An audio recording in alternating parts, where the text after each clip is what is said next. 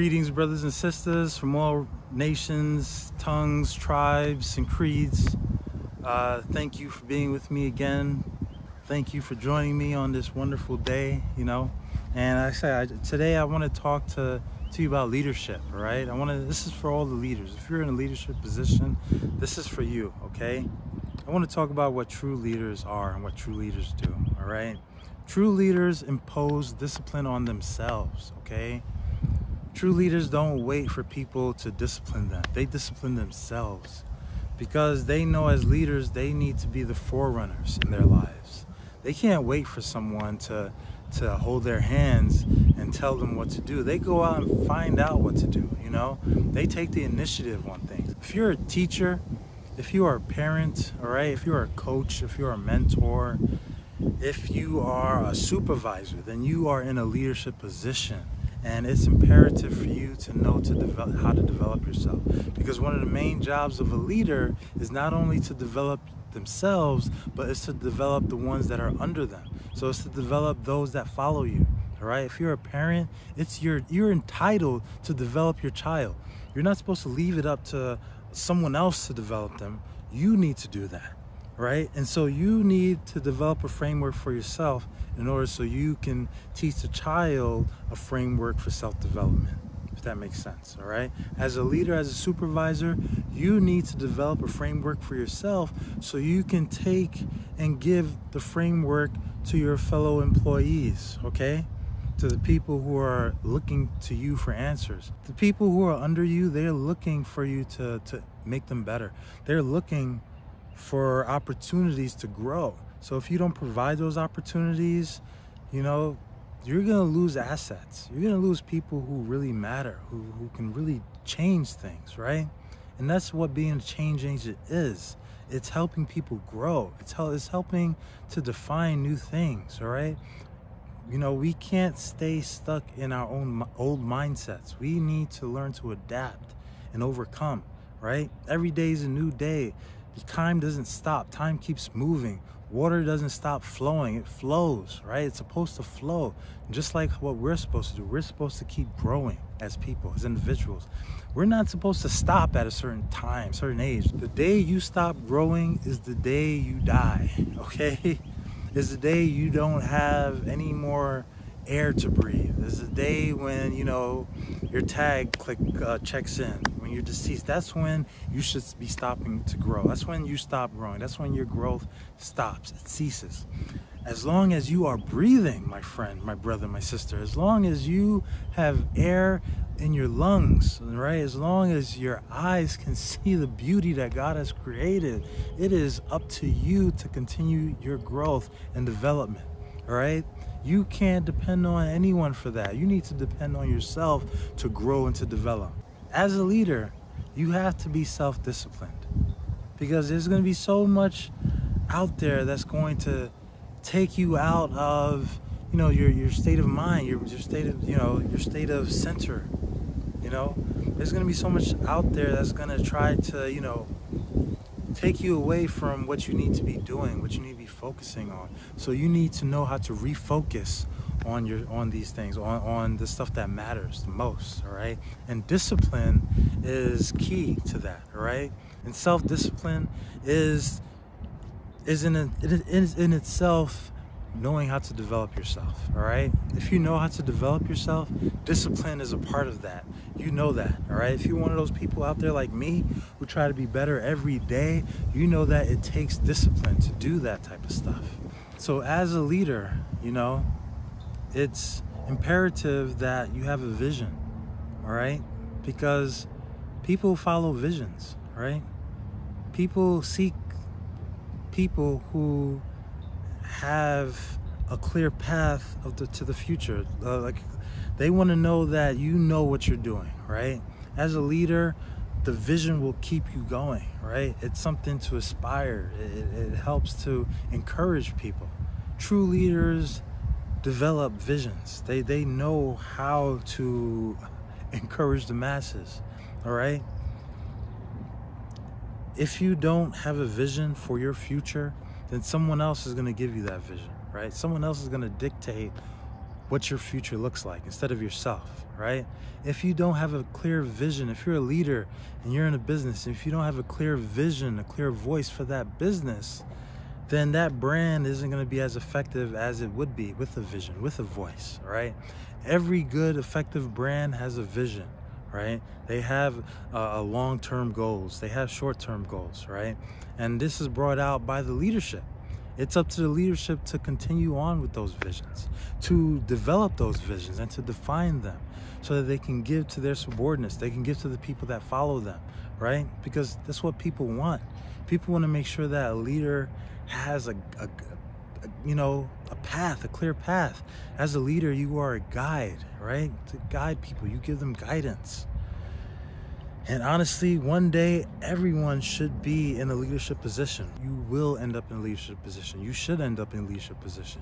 If you're gonna have children, just by default, that makes you a leader, because that child is gonna depend on you for everything. You are going to have to teach that child everything from the beginning to from the day it's born till the day it becomes an adult, he or she.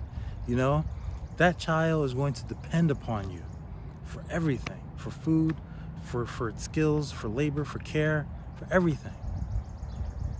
So it's imperative that you be able to take that child and to mold it and shape it, him or her, but it's not, the child's a person, but it's imperative, you know what I'm talking about, right? But it's imperative that you understand how to develop that child so that child can have a winning fight. You know what I'm saying? Because, for me, I grew up without my father. My earthly father, he wasn't there. So I had a lot of stuff that I learned, I had to do it the hard way and go out and really learn it, and go out and ask and seek. I wasn't really told all these things when I was a child. I wish I was. I would have been way better off if I had someone that would develop me when I was at a younger age. All this stuff that I'm telling you, it was because of my Heavenly Father. It was because of him that I learned all these things, that I sought these things. It was because of the knowledge and the wisdom and the understanding that he gave me, because I was hungry for it. There was a point in my life when I broke down, not knowing what to do.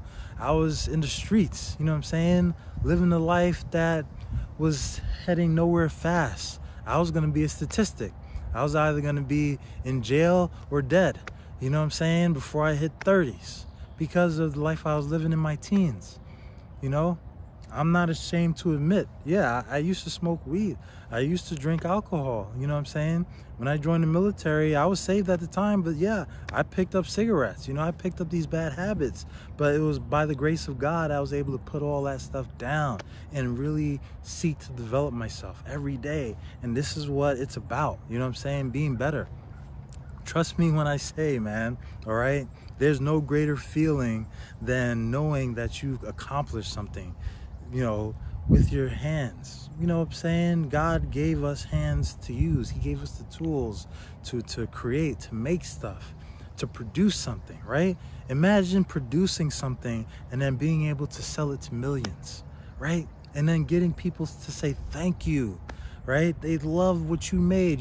Something that you made a difference in their life. Think of that. Think of how good that feels to help someone else, man. That's a beautiful thing. Trust me, man. Trust me when I say that it can be addicting. All right? Helping people can be addictive. Doing good can be addictive. All right? Better than drugs, okay? Because then you feel like you're actually making a difference. You're not just living for yourself. Now you're living for others. And that's what it's all about. That's what the golden rule is, right? Do unto others as you have others do unto you, right? Love thy neighbor as you love yourself, right? That's what the good book tells us to do, right? Let's live that, right? Don't just talk about it, be about it, right? I encourage you to go out and help somebody, man. And the best way to do that is to teach them something, right? Teach them. Teaching someone how to fish is better than giving them the fish. Why? Because then they know how to fish for themselves. So now they don't have to be self-reliant on you. They don't have to be self-reliant on the government to give them money, to give them food checks, food stamps. They can go out and get their own food. They can cook their own meals. They can go make their own money because they have the skills to do that. They are empowered. They are leveling up. That's the beauty of it, man. That's why I preach the philosophy of leveling up. The art of leveling up is something that everyone should know. Everyone, from rich to poor, right? From old to young, okay? From if you're a student to a non-student, if you're a business partner to a non-business partner, if you are entrepreneur to a non-entrepreneur, you need to learn how to develop yourself, okay? And more so if you are an entrepreneur. So that's why, once again, I'm gonna encourage you to get my book, all right? The Art of Leveling Up, okay? I encourage you to get the class. Go download the class or go on Skillshare and the class is live stream. Go check out the class, all right? You will gain a lot out of it. You will gain a new perspective, all right? It's gonna help you to be better, all right? It's gonna help you to learn how to develop yourself. It's gonna give you the framework to developing yourself. It's gonna help you, it's gonna teach you how to learn, develop, and maintain your skills. It's gonna teach you about these things. It's gonna teach you the importance of mentoring, all right? It's the importance of finding a mentor, all right? And it has lots of extra goodies in there, all right? I can't stress it enough. And not just because I made it, but because I believe in it, all right? I made it because I believed in it. I produced it. It's something that I made through my heart, with my mind, and with my hands. Something that I created to give to you, because I wanted to share something that someone else shared with me. The concepts that I learned, I paid for. And those concepts, I appreciate my Sifu every day for teaching me, for really teaching me how to defend myself, really teaching me how to develop myself. That's what I learned, man. That's what and no one can ever take that away from me. And so that's why I decided to write the book. That's why I decided to give back, to like, you know what? I need to teach this to someone else. What's the best way to do that? Let me think. Bingo. Let's write a book, all right? Let's do an online class. Before I could even know how to do an online class, I'm like, all right, well, I want to do an online class. What do I need to do? I need to learn some new skills. So that's what I did. So, like I said, man, you know, if you're a leader, if you are in a leadership position, learn how to develop yourself, all right? So you can develop others, all right? They will thank you for it in the long run. They will appreciate you more if you can do that for them. Okay? Because that's one of your jobs as a leader, all right? To develop people, all right? Check out the Art of Leveling Up. Get that framework first, and then go ahead and learn some other skills, man. Use that framework to learn other skills. Learn efficiently, all right? So, all right, again, my brothers and sisters across the nation, across the world, all tribes and tongues and creeds, thank you for watching this video. Thank you for supporting me. Thank you for subscribing. If you haven't subscribed, please subscribe. Please share. Please like. Thank you, all right? I can't express enough how much this means to me. Thank you. God bless. I hope you have a wonderful day, man. Stay safe out there, man. This COVID is killing people. Stay safe, all right? You know what I'm saying? And be safe. I know there's a lot happening with George Floyd, you know, the death of George Floyd, and, you know, protests, and that's, you know, it hurts. But just be safe, man, all right? And, all right, let me close it with what Martin Luther King said. To all those people who think protesting is about burning stuff up, all right? Martin Luther King, in one of his speeches, she said, don't burn, baby, burn. It's not burn, baby, burn. It's earn, baby, earn. It's learn, baby, learn, to earn, baby, earn. So that we can build, baby, build, okay? If you want to start a revolution, learn how to build, not destroy, okay? True revolution comes from creating, all right? Chaos and anarchy comes from destruction, destroying, all right? So stop burning, baby, burning, and start learning, baby, learning, all right? I'll talk to you later. This is Hans once again.